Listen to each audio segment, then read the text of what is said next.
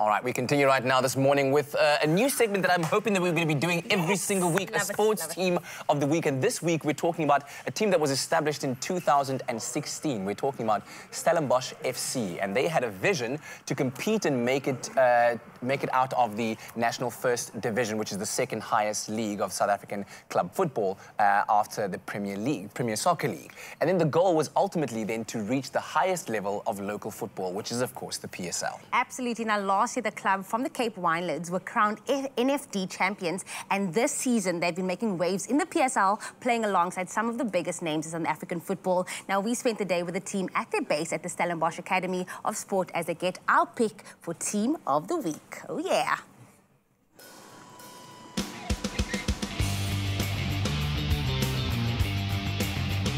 Soccer fans all over the world dream of walking in their heroes' footsteps, but there's definitely more to soccer than simply showing up and putting on the team gear. It takes a lot of hard work and determination, and today we spend the day with Stellenbosch FC. We find out what it takes to be a professional soccer player. Coach, Stellenbosch FC, you've progressed from the National First Division into the PSL. How big of a step up has this been for the team?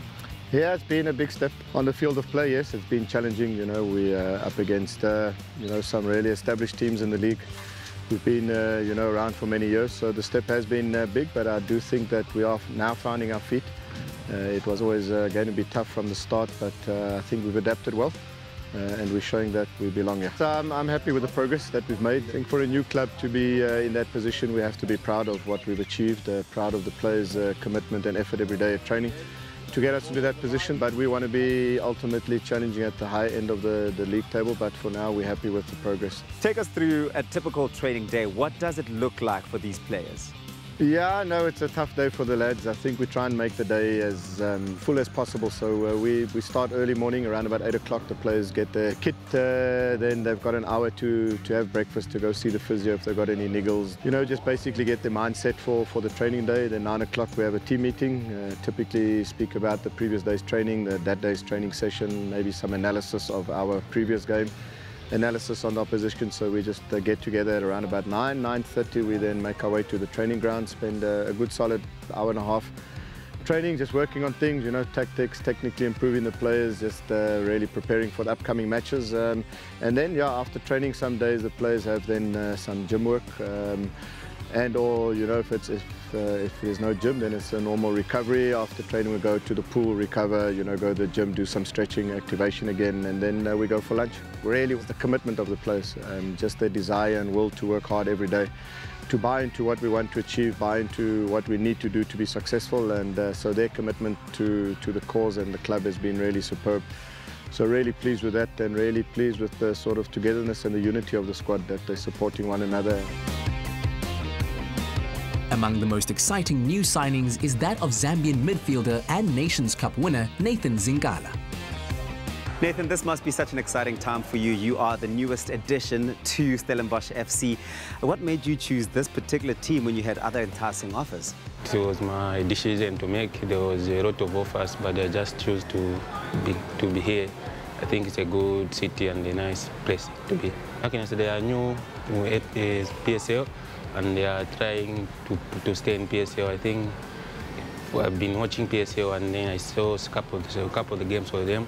I think it's a good team. Having won promotion to the PSL, now in the top 10 of the table and aiming to strengthen their squad with every transfer window, the club is looking up. You can't visit a team and not spend time with the team captain, and Jared is the team captain for Stellenbosch FC. Jared, how long have you been playing for Stellenbosch FC? Started in 2016, and it's been, the first season was a great season for us in the NFD, so that has been great for us. Third season, you know, won the league, and being in the PSL in the fourth season is very good.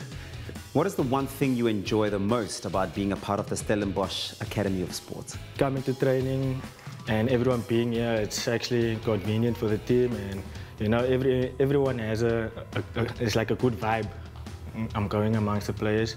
So being here, having a nice setup like SAS, there's a lot of international Olympians that come here to train here. So it is a good environment for us as players, so to mix with them, makes us also like see how hard they work, makes us work harder.